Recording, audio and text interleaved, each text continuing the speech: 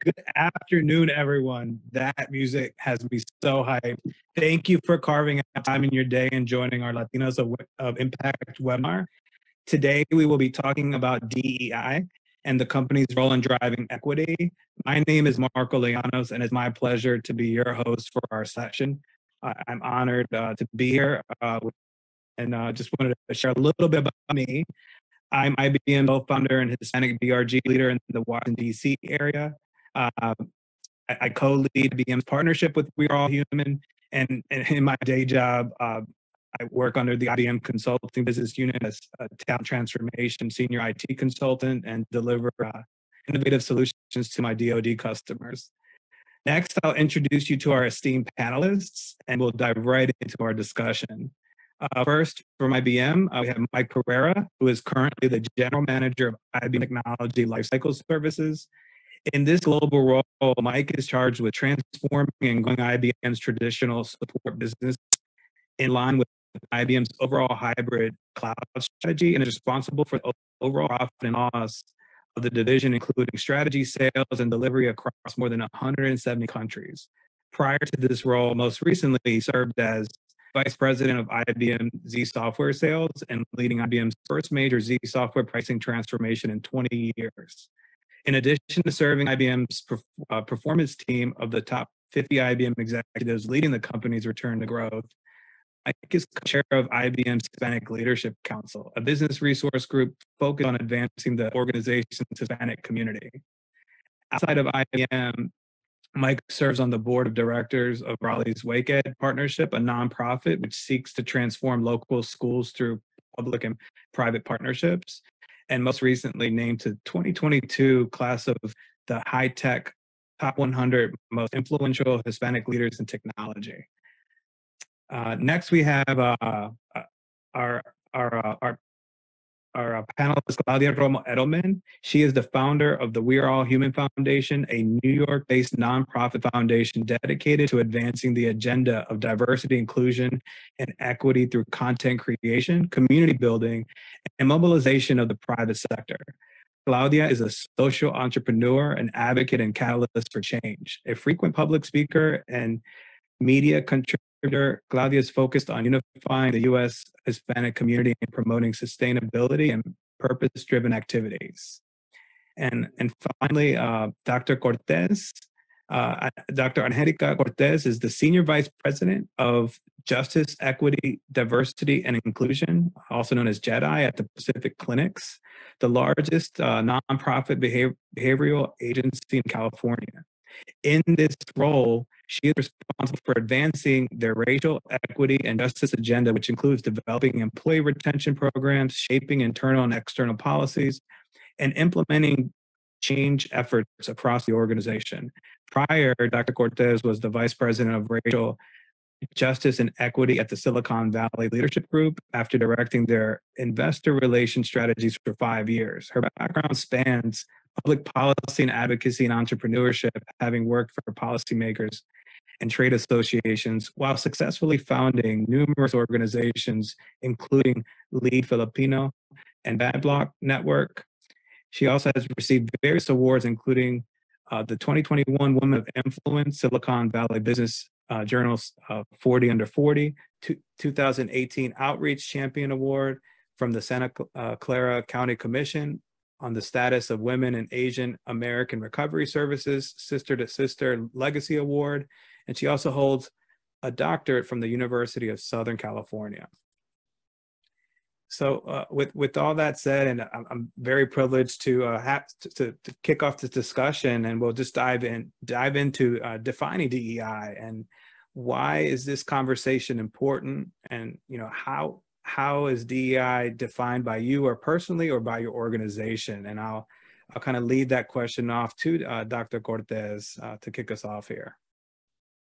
Well, I'm so happy to be here. Good morning, good afternoon, good evening. I am joining you all from San Jose. Thank you to Marco and the team for inviting me in Pacific Clinics for this wonderful opportunity. And hello to Claudia and Mike. So happy to share this virtual stage with each of you. I must first say that I am a Filiprima, so I am joining you all as a member of the Asian American Pacific Islander community, but building cross-racially solidarity and seeking to understand each other's experiences is a priority of mine, both personally and professionally.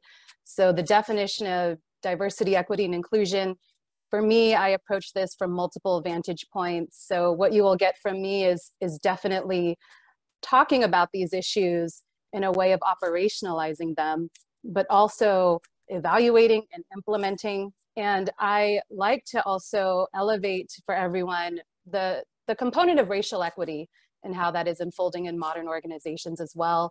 So for me, I define DE&I as many things that are concrete: representation, visibility, access, the allocation of budgetary and material resources to employees, to managers, the role of leadership in helping to set that agenda and to advance that work in a way that is concrete and palpable and felt across organizations, depending on if you are small, medium, or large, and in which sector you work in.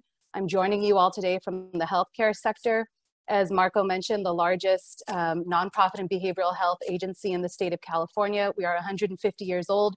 The way that I talk about diversity, equity, and inclusion as it relates to our employee experiences and the clients that we serve in schools, in hospitals, in community-based settings might look a little bit different, but there are just general principles around, again, shifting power, access, representation, visibility, and how you create pathways for voices to be heard that we know have historically been disenfranchised and pushed to the margins. We know there are gendered components. We cannot forget the element of intersectionality and how that plays into how decisions are made and who the power brokers are. So for me, that's just my short take on DE&I. Back to you, Marco. Thank you, Dr. Cortez. And that's really in line with a lot of the partnership pillars or framework that our partnership does with We Are All Human. And that's a good lead into Claudia, if you could please also with that same background of question of how do we define DEI for We Are All Human in our partnership, I think a great opportunity to share that. Yes, and again, thank you so much for having me. Thank you so much for having me with such honorable company, Dr. Cortez, Mike, Marco, thank you so much. Diversity and inclusion is here to stay. The way that sustainability was for 20 years, and if you're not now like fully on purpose and sustainability, you're probably out of business. The same will happen with diversity and inclusion. And it is really important for us to start identifying what does that mean. We're all human is set up to remind people just of that we are all human, that we're all part of the same human family. So it's not so much focused on diversity because we just have to look around and see how diverse we are. It's all about like thinking of ways in which you can increase the level of inclusivity so that you can achieve equity and through that progress.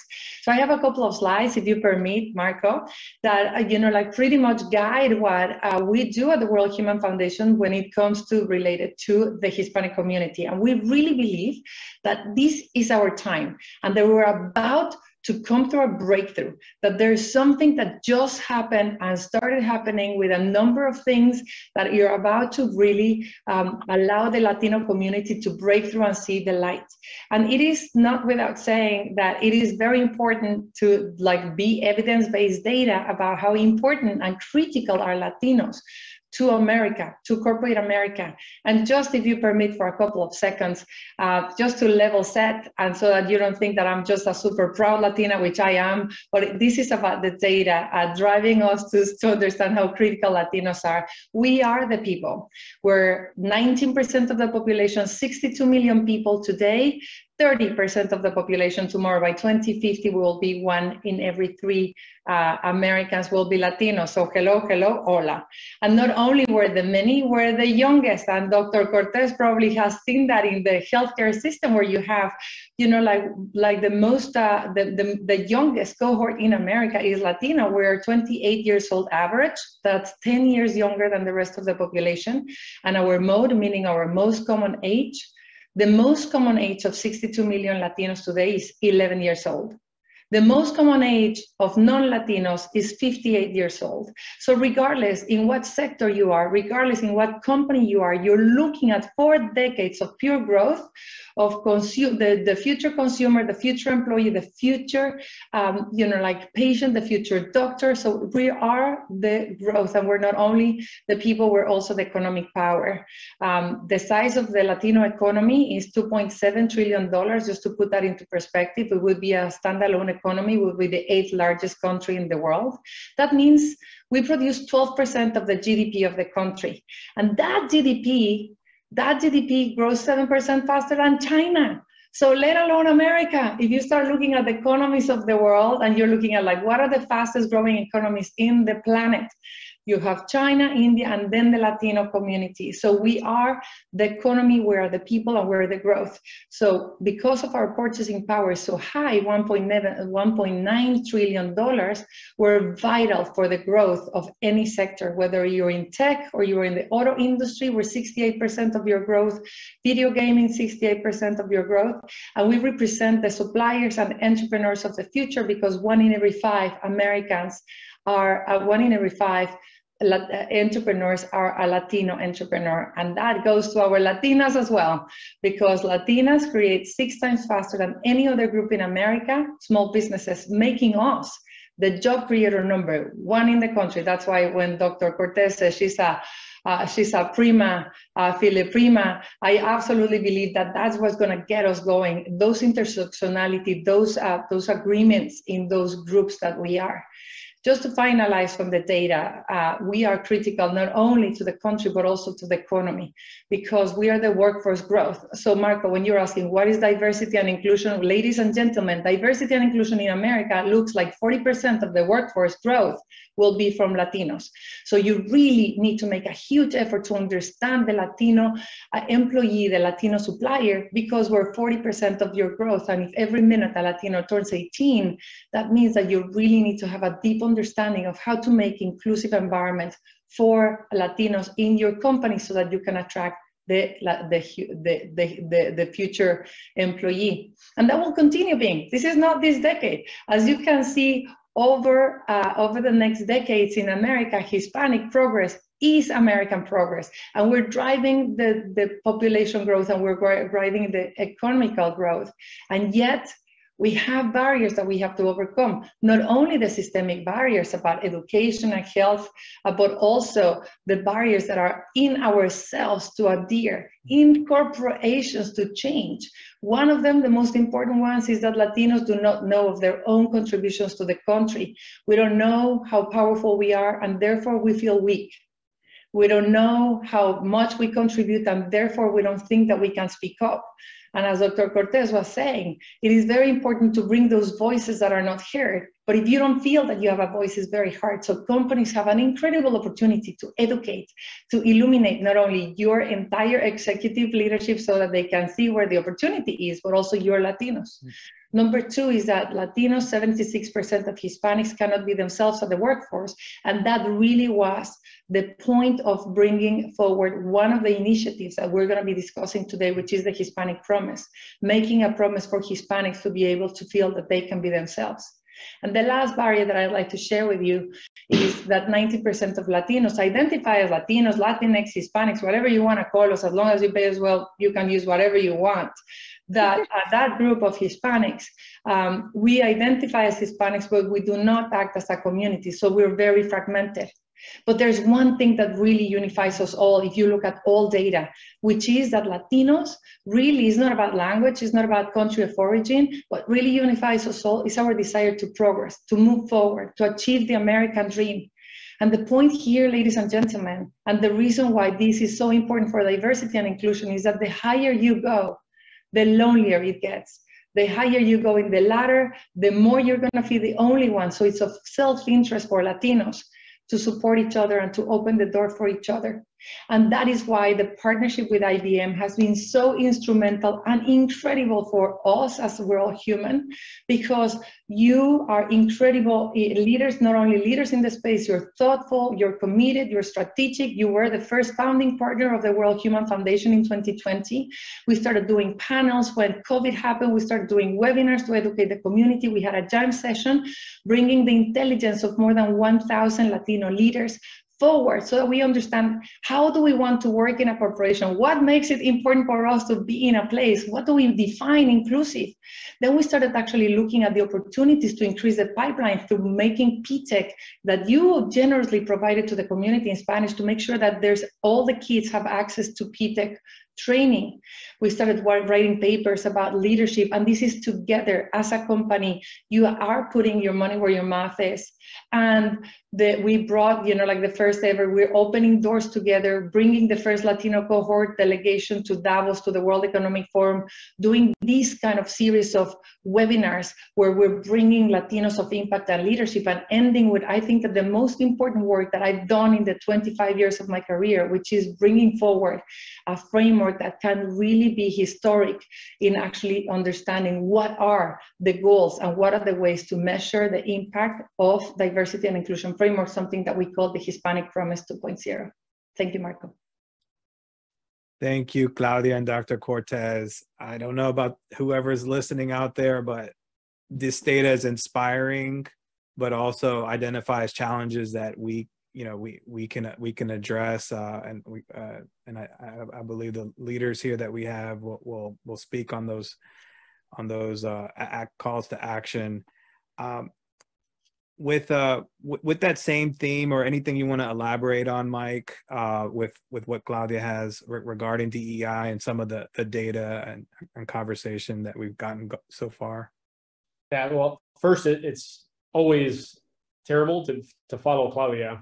So hopefully we can flip the order around as we go forward. But in all seriousness, for us, we do work in more than 170 countries around the world, and every single one of those has a different definition of diversity. So actually building on what Dr. Cortez said, as well as Claudia, our goal ultimately is to provide a culture of inclusivity and belonging for all IBMers. So that 76% of Hispanics that can't find themselves, right? We want that to be zero, ultimately, inside of IBM. So it's about creating spaces and opportunities for everyone to show up as their authentic self, whether you're Black or Asian or Hispanic or female, neurodiverse, LGBTQ plus, veteran, or anything else. So we think about DEI across 4 strategic pillars. One is accountability, and that's accountability for our leaders and achieving goals and owning actions and making progress. Again, back to Claudia's point, progress. Number 2 is advocacy. So increasing opportunities through investment, through partnerships like with We Are All Human, through legislation.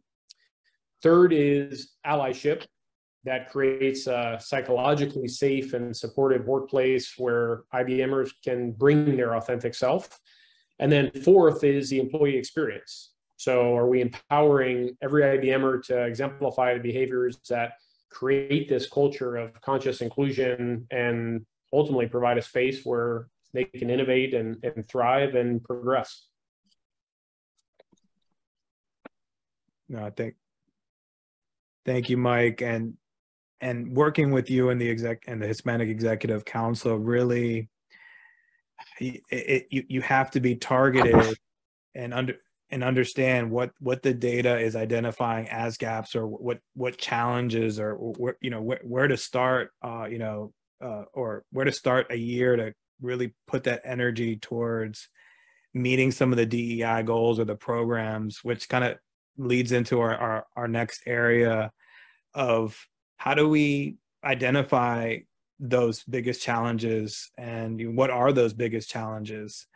Dr. Cortez, I'll start with you, with a lot of great information that you Mike, and Claudia have shared. Kind of, if we can lean into your experience on some of the biggest challenges that you've seen, and how to overcome them, as far as some of the information you can provide. Did you call on me, Marco?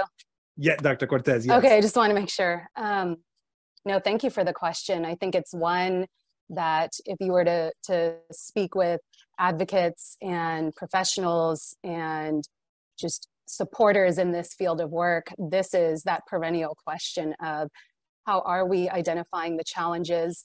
How are we engaging our people in these processes? Is it a survey? Is it a poll? We know that there is an inordinate amount of survey fatigue, at least in our sector, especially as we provide telehealth. Again, for those that are just joining, I am coming to you all, not from IBM, but as a supporter of the mission of both the We Are All Human Foundation as well as IBM, but I'm coming to you all from the mental health and behavioral health sector. So as we talk about wellness and well-being and whole person care, diversity, equity, and inclusion and racial equity and how we implement that is entirely what we are consumed by. So in terms of identifying the challenges, I joined Pacific Clinics about a year ago. Prior to that, I was with another organization. I think there are some basic steps that I would advise that, again, this is depending on where you are in your lifespan in terms of your organizational investment and your commitment to advancing DE&I or racial equity. And I also want to start real quick with just some definitions around how the agency I'm representing today, Pacific Clinics, talks about DE&I and racial equity. You need both. DE&I, as we know, was an outgrowth in United States history of the Civil Rights Movement. Xerox was actually the first company to establish the National Black Employee Caucus to create a space of belonging and inclusion. So in the aftermath of the Civil Rights Movement, and as we saw activist histories and these movements around inclusion and belonging in the workspace, and these pleas and these movements to create diversity and representation across all leadership ranks, that was the focus in terms of, can I look and see someone who looks like me, that is of my culture? Do we have culturally responsive programming within this organization? Private sector, public agencies, they all have different, experiences in this history around it, but there were legislative influences, obviously, that kind of pushed this imperative. When we talk about racial equity, we're talking about becoming anti-racist organizations. We're talking about what that work means in that process of becoming an anti-racist organization and pulling apart policies that we know have been onerous, programs and practices that we know have created disparities and outcomes that we see across all social determinants of health, healthcare, housing, transportation, environment, zip code, educational attainment, home ownership. So when we're talking about these issues of racial equity and justice, for me, I have to talk about it around generational wealth. How are we teaching our people financial literacy? How are we bringing them into civic innovation conversations? How are we bringing them this comprehensive view of what it means to be in a system that wasn't historically designed for you? So to get back to your question, how to identify challenges, you have to go right to your people.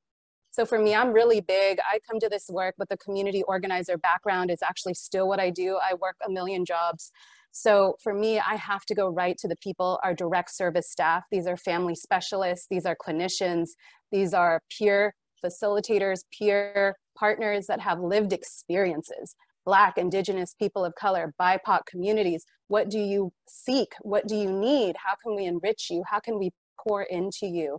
Recognizing that people are our number one, finite resource. If we want to be strategic, if we want to expand, if we want to advance the mission, there is a business side of the mission, but there's also the people side of the mission that is tantamount to all of our goals. And one cannot be placed ahead of the other. So for me to identify the challenges, I went right to the people. My first 90 days in this job, I had over 100 one-on-one meetings with folks of all levels within the organization. I have strong beliefs about hierarchy, which we don't need to go into today, but everyone's experience is valid. Everyone needs to be heard, whether or not it's anonymous or it's right on the other line with me. And there were a bunch of other movements that were happening prior to my arrival, but what it resulted in was a roadmap that focused on 5 key areas. Real quick, I don't want to eat up all the time. These are just some comprehensive topics to hit in 1 to 2 minutes. My apologies, everyone.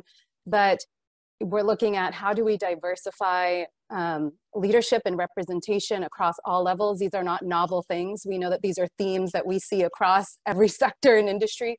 wanting to see more women, wanting to see more folks of color, transparency around promotional pathways for us, learning and training for our clinicians, and continuing education for our psychologists, our psychiatrists, our nurses. So delivering training that is culturally responsive and relevant to the demographics we're serving in a mental behavioral health context.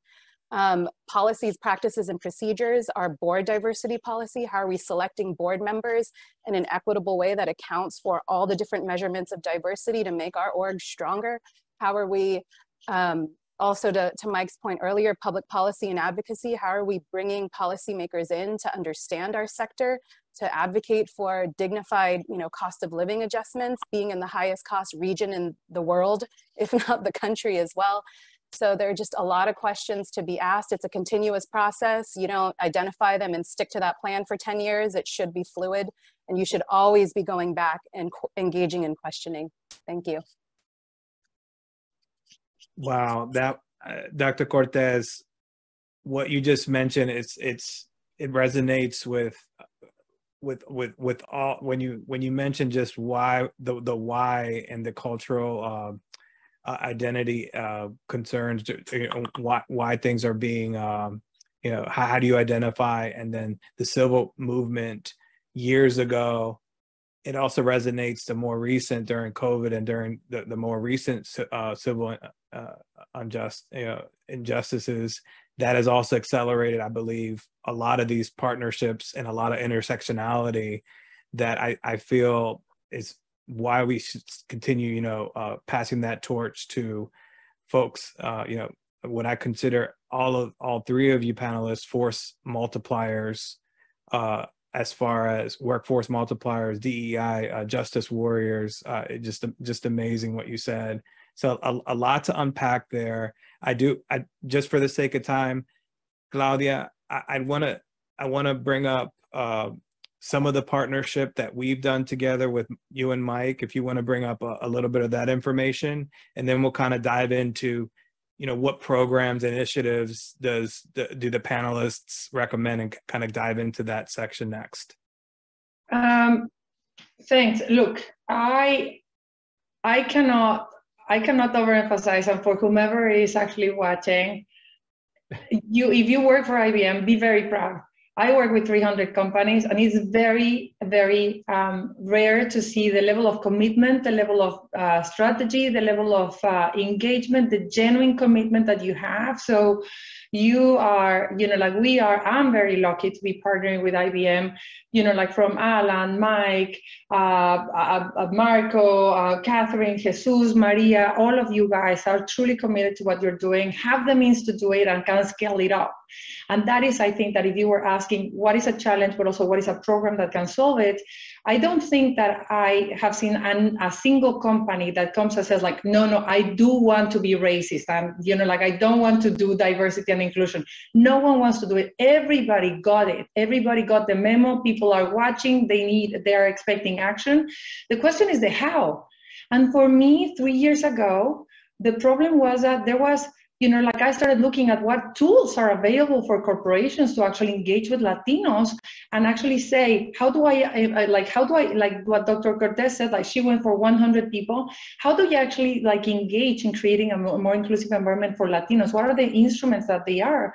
And to my surprise, there were 100 instruments for women, 20 corporate pledges, 50 for African American, 20 pledges for cat shelter and dogs, and everything. And there was not a single instrument for Latinos. So we created the Hispanic Promise, a simple corporate pledge to hire, promote, retain, and celebrate Latinos in the workplace, to make a promise to Latinos, as simple as that. I promise that I will hire you, that I will train you, that I will retain you. We got more than 300 companies right now that are part of the Hispanic Promise, because I think that's a challenge, and that's also the solution. We're fragmented, and we needed a tool that is simple because people want to change. We just might need to make it, the complexity, we have to simplify it so that people are there. The problem is that, no, it's not a problem. The great news is that we have so many people inspired, not only companies, not only necessarily 300 companies, but also every single Latino organization that is working with corporate America is part of the same system of the Hispanic Promise.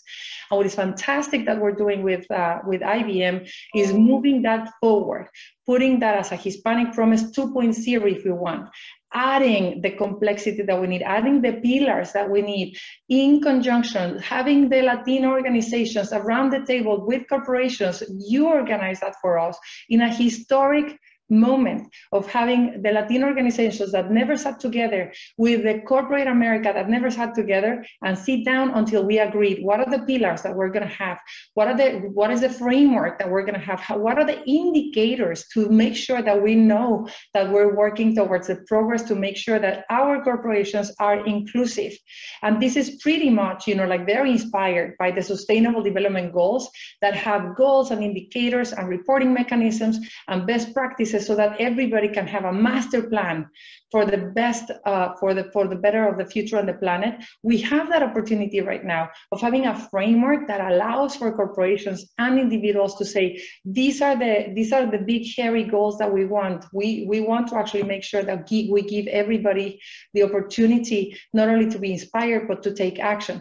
And this piece of work, it will actually take a little bit more time for us to finish it, but this would be really inspiring and really an actionable tool for corporations, but also an inspiration for other communities, ideally, that can be part of, that can be taking something like the Sustainable Development Goals, but for diversity and inclusion. So very excited about the partnership and very, very excited to invite everybody that wants to actually make a promise to Latinos to be part of the Hispanic Promise and the Hispanic Promise 2.0. Thank you, Claudia. And if you notice, there's overlap to what Dr. Cortez had mentioned and identifying, making sure that organization has diversity leadership, wanting to see more women in different positions, transparency of promotion, cultural responsiveness, charging at policies, practice, program, what Dr. Cortez said. And if you notice, there's intersectionality here with this framework that, quite frankly, can be applied to any community. So I love this visual, and I love what Dr. Cortez had said. I think we can go to our more our section of more, now that we kind of understand and layered, some of the identifying DEI goals and some of the program frameworks. What can organizations do? For employees to support a DEI mission, or leaders within an organization. In other words, calls to action, right? From viewers from all ranges, whether they're an organizational leader, an employee, middle management, regardless, what are some calls to action? And we can continue with you, Claudia, on if you can kick us off there and some takeaways to share. Thanks. I mean, these are quite basic. I think that the four that Mike mentioned for me are exceptional. And as a fact, if you don't mind, Mike, if you can talk about the progress, the program that we're doing together for the Hispanic Promise 2.0, because I think that it would be great to hear from the corporate perspective, how is this useful for you as a framework? But for me, everybody has a role to play. There's no that goes to HR, or that's actually, someone else that is in charge of diversity and inclusion. Making an inclusive environment is a job for everybody, and everybody can make a difference. And I'm going to speak to the Latinos that are, that are around the table. Be energized. The data is with you. Become a factivist. We have to do a campaign of education for everybody. If we want to change the distorted mirror that we have to actually get the right mirror. So be educated, make an effort to actually get the data about the Latino power and be empowered. Drink the Kool-Aid about the power of Latinos. Number two, let's get organized. We're absolutely fragmented. We're not very organized, and we're not, very intentional. We think, we have cultural barriers, social barriers, and personal voices that come across. Calladita te ves más bonita, blah, blah, blah. We have to be intentional about creating networks of support. If you don't have a mentor, get a mentor. If you're not mentoring someone, mentor someone. If your company doesn't have sponsors, go and look for ways to do that, and make sure that you bring allies with you in this process to make sure that they understand that we don't bark, we don't bite, we just work hard. And that's not the only way to advance. And so that you can have an ecosystem of support that when you get to a place, you share the access code, you open the door for someone else, because that's the only way in which we will all continue doing what we're doing. So take someone with you and open the door for you. And the last piece for me is to get mobilized. It's great to talk, it's so much better to act. And this is a time for action. That's why I want Mike to talk about the Hispanic Promise 2.0. It's time to invest in actually programs like PTech to make sure that you have a robust pipeline, invest in actually making sure that there's more STEM into the Latino community, invest in the development of our community so that we can have senior positions. When you get to a place where you're like a Mike Pereira, that is like such an inspiring leader, make sure that you showcase him so that if you can be it, if you can see it, you can be it, because we all need to actually take action, because we are really very close to breaking through and be the last generation of Latinos that is not seen, not heard, and not valued. Thank you, Claudia. Actually, we're gonna, Mike, if you can elaborate on the Hispanic Promise. You really took charge with the Executive Council and the partnership with kind of leading us to a vision of what that looks like, not just for IBM and We're All Human, but the vision really of the framework to have as many big organizations as possible, come alive and join this mission. If you could kind of share your vision and some traction going on with the audience. Sure. So I'm again in the unenviable position of following Claudia. I'm taking notes here. Marco will have to chat later on about the order of operation, but so let me actually take this chart and work backwards. So I'll start with get mobilized and start with what we've been doing together with We Are All Human, as well as a number of other partners and Fortune 100 companies around the world, as well as a bunch of nonprofits. So what we've done is we've taken the original Hispanic Promise framework and we've tried to put some teeth into it. So said differently, we've tried to add metrics, measurable things that we can hold companies accountable for. So now it's not just about signing the promise and what you may or may not ever actually take action on, but it's you sign the promise and then we measure against the promise. And those companies who are making progress and are contributing and are leading will get more recognition. And as a result, be more recognized as a leader. And hopefully, as a result, inspire others to follow them. So the likes of IBM, the likes of Nike, the likes of Procter & Gamble, these are the types of companies that have come together working towards this Hispanic Promise 2.0. And we're now have it to a point where we've got a good straw man. Now we're refining it and we'll be launching it in short order in the coming future. I think it's also important note around getting mobilized. It's not just around the partnerships, which is super important, like we just talked about, to have an impact, but it's also about allyship. And how do you leverage others that may not look like you or sound like you or come from the same background in order to help progress the overall initiative? From there, let me take the next step up, get organized. So depending on the size of the company, it's really about dividing and conquering. And for us, we've got 4 squads and then a bunch of sub-squads or work streams underneath them that, not so coincidentally, align to some of the work streams you saw in the Hispanic Promise framework. So we have one around talent retention, we have another around external eminence and public policy, we have another one around awareness, and then the 4th one that we realized afterwards and we added on is around communication, because some of the statistics that Claudia showed before around people who are aware or not aware, as the case may be, we had the exact same phenomenon inside of IBM about people who are just not aware of the programs that we have, or not aware about the progress that we're making, not aware about how they can become part of something bigger and help move us forward and progress. So each of these squads has a number of activities that they're driving and that we measure. And then, ultimately, we take that high-level organization and drive it down into and through our business resource groups. And my shirt here, La Familia, is our brand, if you will, of these enterprise resource groups or business resource groups, which for us is 13 individual groups by geography spread across the US, where we have a significant employee population. And this is our smaller community, the community within the community, so to speak. So Claudia mentioned before about how Hispanics are not very well organized across communities. Well, this is our attempt at pulling together smaller communities that ultimately add up to the much bigger community. And what we found is the people who participate are more engaged. So our Familia leaders are 5 points more engaged. Our members are 3 points more engaged. Our council executives are 4 points more engaged.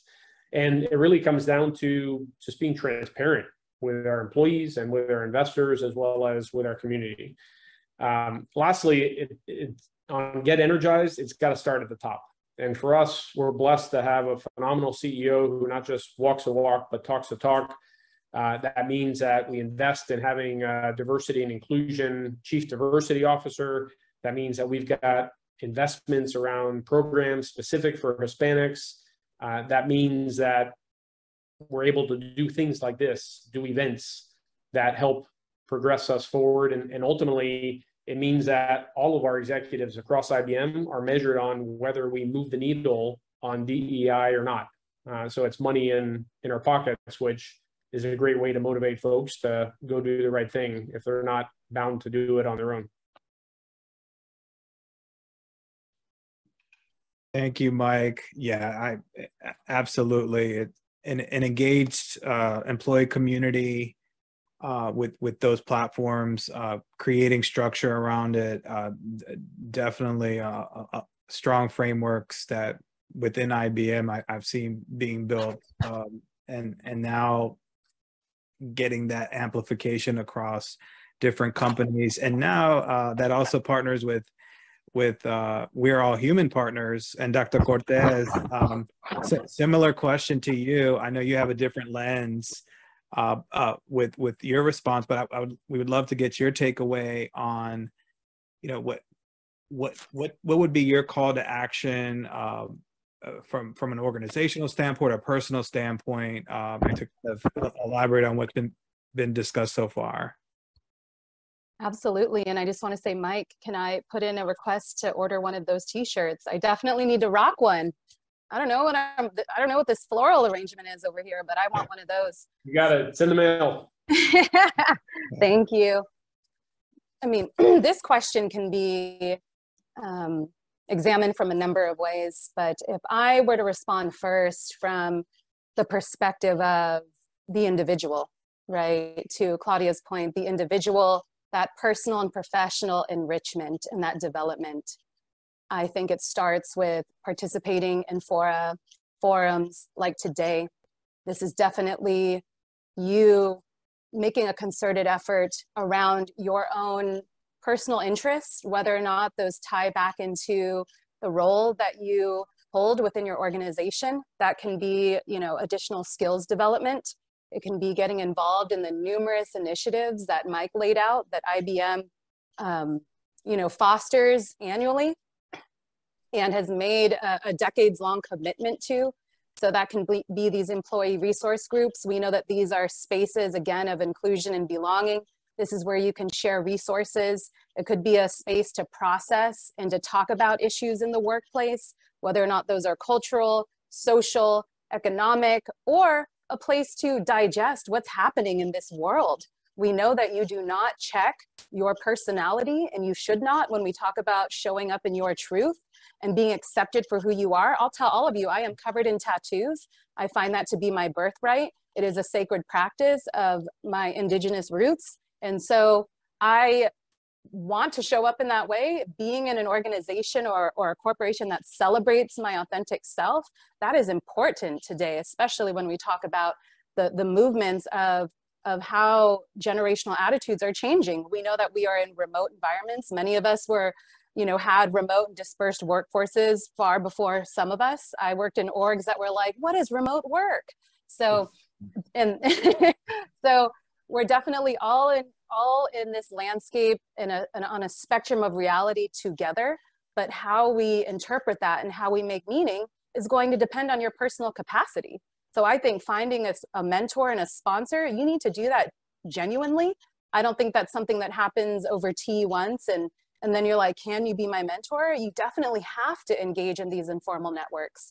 You have to come to these discussions, whether or not it's a celebration of Hispanic Heritage Month. I hope you all partake in what IBM is planning for Hispanic Heritage Month, but meet other folks, understand other experiences, and think about how you can develop your skills and what that means in terms of public speaking. Is it facilitation? Is it project management? Life is a continuous journey, as we know, and there is an ongoing learning component that I don't think we praise enough. So I wouldn't expect anyone to come into a room and say, I profess to have all the answers. So I really want to emphasize that individual journey, but I also want to bring in the collective component. Mike and Claudia both talked about the need to organize and marshal our community around priority items or a common agenda. Believe you me, this is a conversation that's dominant in the Asian American Pacific Islander community. We are not a monolith, nor should we espouse to be, but are there issues that we know impact our community in particular that we can band around and we can form awareness campaigns and educate others and call people in? We talk a lot about how to engage our seniors. I mean, there are linguistic thresholds that are concerns in the Asian Pacific Islander community. Not all seniors are going to roll in and speak English with us, as we know. And I think that's something that is probably a common, especially with our aging population. But I think about that collective piece as well. So yes, you're going to these employee resource group meetings for your own personal enrichment and fulfillment, but there is a collective piece around that. And the last thing I want to say is on this topic of civics, public policy and legislation has been brought up. These action verbs around mobilizing, organizing, networks, factivism, activism, scholar activism, that really suggests that this idea of if you want to be an advocate and you want to make an impact in any realm that you are in, whether or not that's diversity, whether or not that's racial equity, whatever that means to you, you make that difference. You do that in a collective way. You do that through coalitions. And part of understanding racial equity and social justice on a macro level, because we are a globalized society, is that you're investing in your own understanding around racial equity and racial justice change by knowing what's going on across the country and across this world. So I shared some links with the team, just some national organizations, local groups that I work with personally that I would love to shout out here. We have the Latino Corporate Directors Association. They are doing amazing work to uplift emerging and seasoned Latina X and O professionals to get onto boards. They have a number of leadership development programs. I have my girls at the Latina Coalition of Silicon Valley. You do not need to be based in the geography of Silicon Valley, but they brought nearly all of their programs virtual. Please check them out as well. And the last I'll say is out leadership. We can't forget about the intersections. Mike talked about allyship, our queer LGBTQIA+ communities, their experiences. We know what's happening in this country right now around attacking and undoing civil rights. So we also need to bring those conversations into these workplaces as we position ourselves for what the future could bring. Thank you. Dr. Cortez, just wow. All three of you have brought a lot of different flavor with that. There's a lot of complexity, a lot of layers. But at the same time, at the end of the day, we all want to move forward with that coalition, that collectiveness. You three are amazing listeners. So it's giving that vulnerability, building that trust, and also reciprocating with listening when you're having that dialogue. And all three of you are amazing at that. We do have time for one more question, and then we're going to go ahead and close. So if you're not in a position to make these big decisions that the panelists are in that leadership position, but you still want to make a difference, how do you start? Where do you engage to make a lasting change? I can chip in there if you want. So that is the most common thing that I've seen. You know, like many of us are unaware of how to bring up things, but we're aware that this is our time. We feel it in our belly. We want to actually to take off our mask and come out with our Latinidad and be able to be ourselves. So because of who we are, because you need 3 Latinos in a corporate environment to feel comfortable to speak up, you need 2 women to feel comfortable to speak up, you need 3 Latinos, it's imperative actually to make sure that you're equipped with data so that it is actually building a business case with your organizations. We don't bark, we don't bite, so we're never gonna come and complain to HR or, you know, like to the CEO or anything like that. Our nature is actually to work hard and be quiet, and if we wanna bring it up, which is actually what we need to do, no more calladito te ves más bonito, is bringing it up with value. So how do you actually learn how to self-promote? How do you actually advocate for yourself? Is to make sure that you bring others with you through value. So we created a toolkit for employees, particularly mid-level employees, on how to talk to your marketing department, how to talk to your HR department, presentations ready to go, 10, 20, 30 minutes about data, just making sure people understand not only what a big opportunity the Latino market is, but also who we are. What are our values? How do you actually can talk to us as if you're your peer? How do you actually can connect with us if you're an ally, so that you can bring it up in a context that actually allows us to have the many decades and centuries of training that we haven't had about, like being able to have that promotion, like advocacy and promotion, self-promotion that we have. But the most important piece is to do something. It is to actually take action, be part of your employee resource groups, be part of a familia, whatever company you are, be part of someone, and take the resources that are available for you so that you can actually equip yourself, get energized, get organized, and get mobilized. Oh, thank you so much, Claudia. We're at the top of the hour. Dr. Cortez, Mike, Claudia, you are a blessing to your respective organizations. Mike, it was a blessing to meet and work with you, and now working with Claudia and meeting recently Dr. Cortez. So team, all audience members out there, the information to get involved is in the About tab. It's also pinned links. And if you didn't get that, the direct access to all our panelists is available. Their LinkedIn profiles, if you want to activate from a leadership perspective, if you're coming in if you're an organizational leader or want to make a change.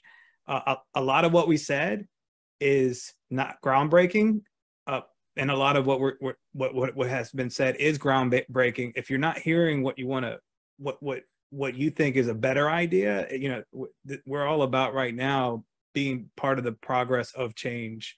So if you have new ideas, please share them and mobilize within your own organization. And I challenge all IBMers, join us and be part of your BRG once a year. That's at least once a year. If you are not part of one single BRG, I challenge, be part of at least one BRG, one active event for at least one time a year minimum. With that said, also segue to Hispanic Heritage Month. Please look out for the Hispanic Gateway for IBM events going on, and then anything else in between with all the resources with the D&I Gateway. That information will also be provided. I'm sorry, we're a couple minutes over time. Again, thank you for making this part of your day. This is the last and final webinar that we have planned, but look out for more information as we accelerate any other new opportunities with We Are All Human and Dr. Cortez. And Mike, thank you again, team. Everyone have a great afternoon or great rest of your day. Thank you. Thank you, Marco. Adelante. Bye. Adelante. Thank Bye, you, everybody. everyone.